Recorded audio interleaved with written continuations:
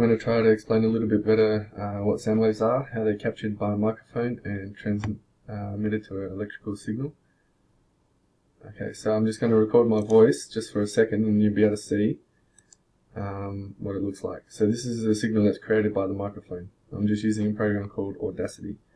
So what I'm going to do, I'm zooming in, and you can see when I zoom in, the sound has both peaks and troughs and is in the both positive and negative direction of this line. So this is how it's been transferred into a signal, an alternating signal with a frequency that you can see. And you can see it's not very smooth because it's my voice, it's the vibrations in my throat that are creating this sound.